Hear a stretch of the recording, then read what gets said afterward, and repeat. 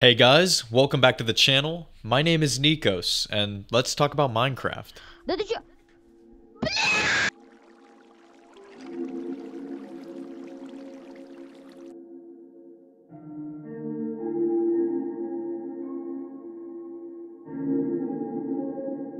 Minecraft alongside its soundtrack feels kind of like a half-remembered dream. It's ethereal and psychedelic and even eerie at times, especially as night falls and the often jumpy enemies come out, such as the creepers and skeletons who'd rather just jump scare you half the time. For new players in this unexplored game, Minecraft was a very enticing adventure.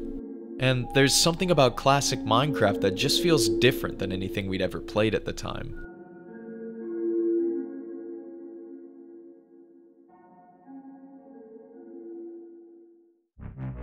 The game definitely looks very different than any games we played around that time. Not to mention, it's a huge tone shift from the bombastic shoot-em-ups that most red-blooded American patriots like me were playing at the time. While the market was saturated with all these colorful and vibrant adventure games, how did this game succeed? Like, genuinely, you look at the charts, Minecraft is the highest selling game of all time from a tiny, basically dollarless studio. Like, how? Minecraft felt like it dropped from another planet when it first surfaced back in 2009. And as the game began picking up steam in underground circles, mysterious urban internet legends were shared in rumors across the web. Alongside these creepy ghost stories, I've seen fans discuss in fascination with how creepy this game used to be, especially in its early days. And even more so when you play alone. At times, the eerie silence in-game has players feeling like they're being watched. What makes classic Minecraft so nostalgic and eerie at the same time?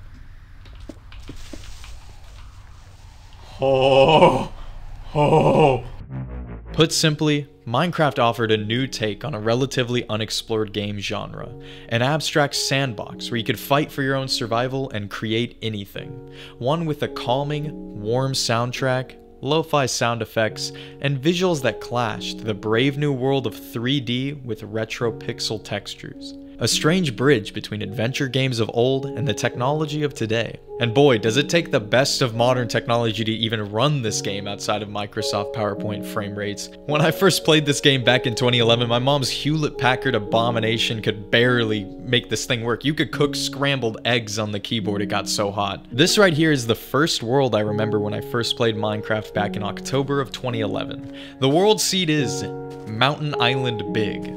I put that for the world seed because I was convinced it would give me some sort of psychedelic world generation.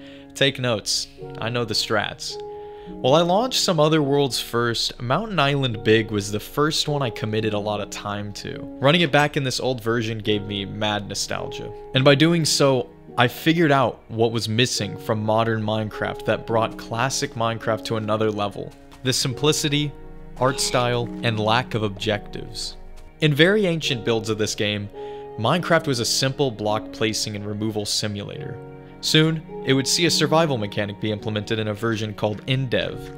At the time though, the bones were just there, and the game was just a shadow of what it would become. This changed forever when InfDev was released, as caves, valleys, and forests now stretched endlessly.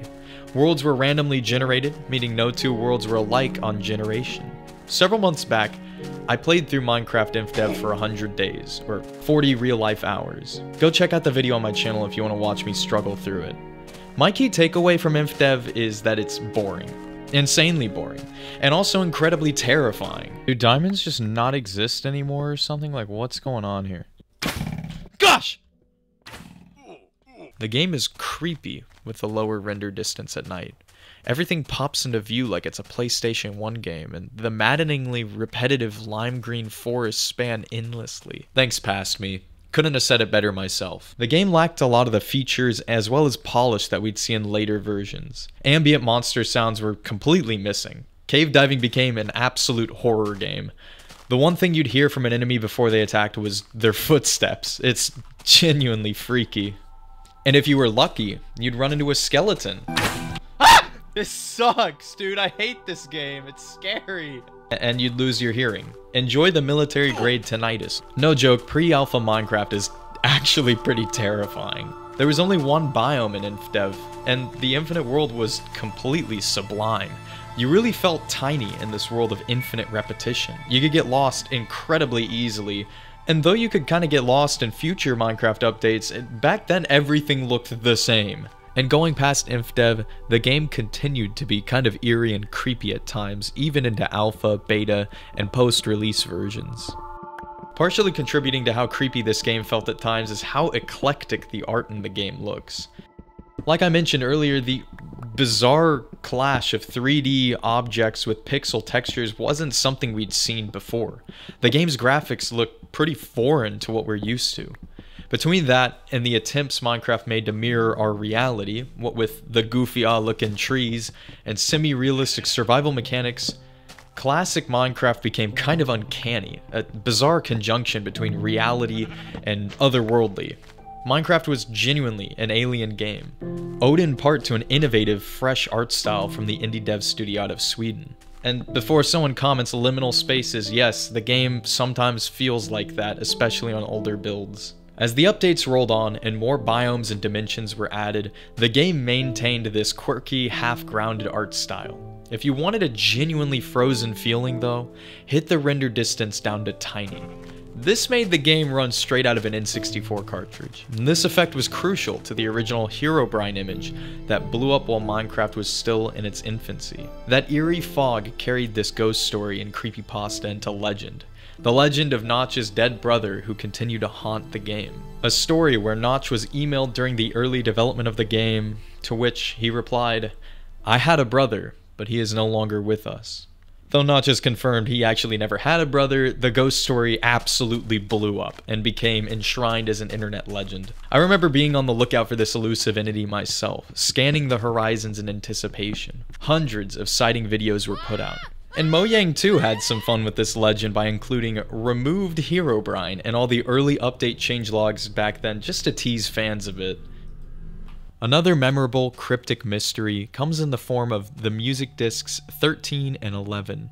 In Minecraft, you can acquire music discs and play them in-game, and they usually have pretty upbeat, chipper tones created by C418. Two of these discs play unsettling cave-like ambience, which prompted a lot of speculation from fans, especially because in disc 11, you could hear what sounded like a human of some kind, which serves as perhaps the only evidence of another type of human in the world of Minecraft recorded anywhere within the game. The leading theory states that if you slot disc 11 into the middle of disc 13 right when a quiet section plays out, you can build a full story of a player escaping a skeleton and narrowly dodging a creeper blast as he makes his way out of a cave. Another piece of mysterious and quite awesome Minecraft folklore is the Sky Dimension. This is a cut dimension that was meant to be the complete opposite of the Nether, and it's pretty similar to a really popular mod from around the time called the Aether mod. This was confirmed to be in development by Notch until it was eventually scrapped and replaced with the End when the full game released in 2011. Still, sometimes I like to think what could have been if the Sky Dimension did ultimately enter the game. Back to Mountain Island Big again, I recall being genuinely unnerved while playing Minecraft when I was young. It was exhilarating, and part of the reason I became absolutely addicted to this game like an alleyway tweaker. That jolt of adrenaline when running out in the night or entering caves was kinda awesome. Like, the jump scares, I mean, they're family friendly, but they're effective.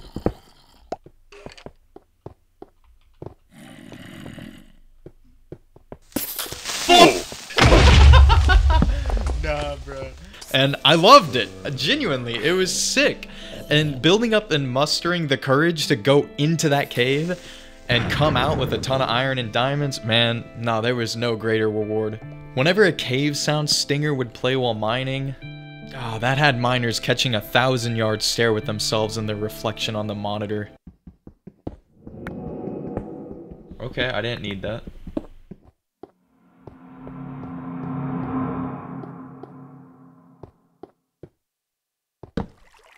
This scarier side to the game mostly worked since we were all new to the game and barely understood anything.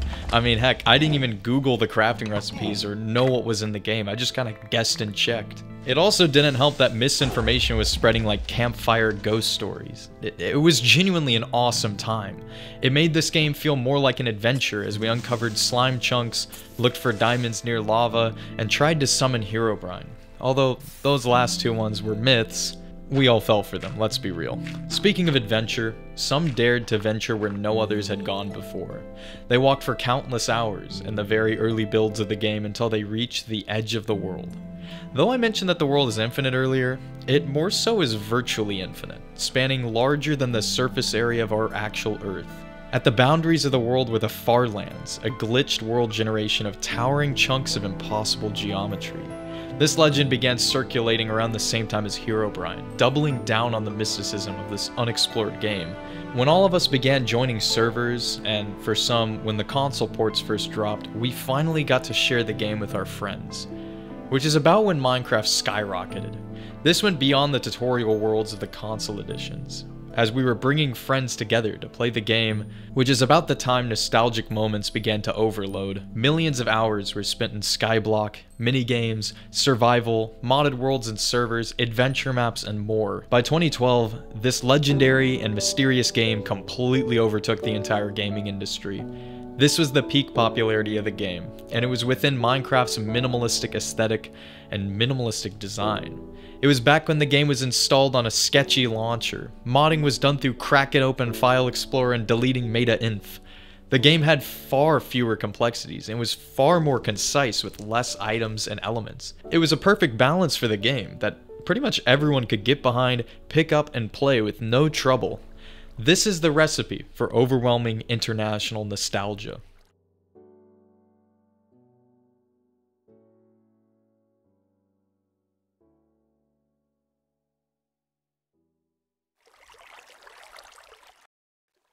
Droopy wants a friend.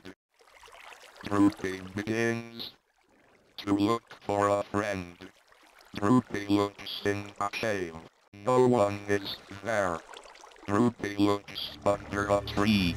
Droopy is enormous.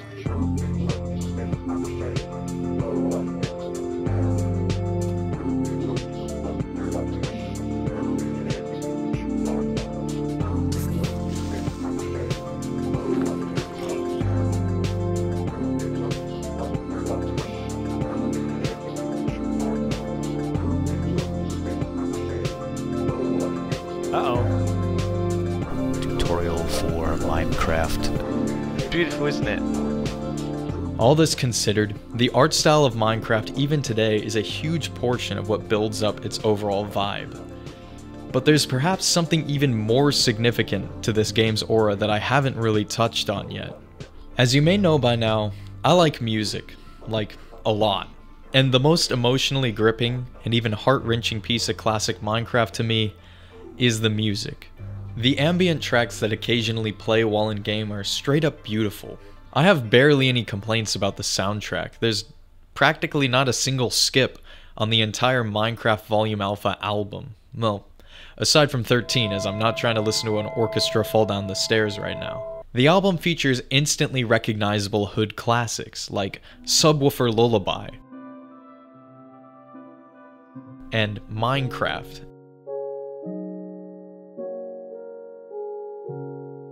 And Sweden, not to mention the underrated Living Mice and Moog City. These titles are crazy. Anyway, C418 could not have created a more perfect soundtrack to fit this game. And I find a lot of the tracks on this album that aren't featured in game to be just as amazing. Being as Minecraft is an abstract, themeless sandbox world, the piano is the perfect choice as the star for Minecraft Alpha's soundtrack. Other strings, bizarre synths, and effects litter the soundtrack to give it an eclectic yet abstract feel. And let's just be real, it's beautiful. It is an eargasm. This has perhaps made Minecraft the most instantly recognizable soundtrack on the planet, despite how elementary the instruments on display are. Pleasant tones marked by upbeat adventure, curious moments of thoughtful muses, genuinely beautiful sounds, and more have come to define the internet in the 2010s. I want to circle back to how I mentioned this game's classic soundtrack is emotionally impactful. This is because the music of Minecraft has been the soundtrack for a good half of my life, and likely millions of others as well. The nostalgic upbeat tones take on a bittersweet quality as they've aged. Time has quite literally disappeared. A decade of rolling into survival worlds, modded servers, and minigames with friends and family. I've played the game with every friend I've ever known, many of which I haven't spoken with in years. It makes the soundtrack feel a lot more mournful rather than joyful nowadays. But I also have loads of great memories that I recall when I listen to it as well. Like the times I hopped on Xbox Edition with friends right after school, or the time my dad and I unearthed an entire Xbox world to build a city on the surface. Or even that time my dad and I absolutely no-lifed a LAN server in a Pensacola hotel. Perhaps the biggest reason I started this channel is because I've always wanted to make videos. When I was a kid, I wanted to make Minecraft videos, and when I first figured out how to mod the game, I recall long road trips in the night with my mom, as I was playing Clay Soldiers in the passenger seat on my laptop. The prank wars, base wars, and more. And I'm not alone. A lot of discourse online has concurred that this soundtrack is somewhat saddening to fans. This is why Minecraft feels like a half-remembered fever dream. The soundtrack, alongside older builds of the game, are basically a time machine. Minecraft is an eerily nostalgic game because of how this soundtrack makes me, and all of you, miss so much.